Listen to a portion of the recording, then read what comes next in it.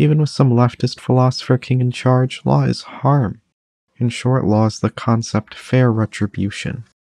Fair just means measured. It is arbitrary. Fair indicates additional action earns you retribution yourself. Retribution is harm done by law in the name of the victim. In all, it's a monopolization of revenge to prevent a revenge spiral. Fair centers the one who did the initial harm. You cannot measure the initial action well, but a courtroom is filled with eyes. More data means more analysis and focus, peering deeply into the potential impact of any retribution on the one who did harm, and the reaction of the victim. Reactions of the victim, like protecting themselves, are actions outside of the state-sanctioned retribution.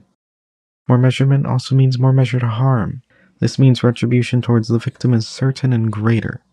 The victim is typically the one in handcuffs in the courtroom.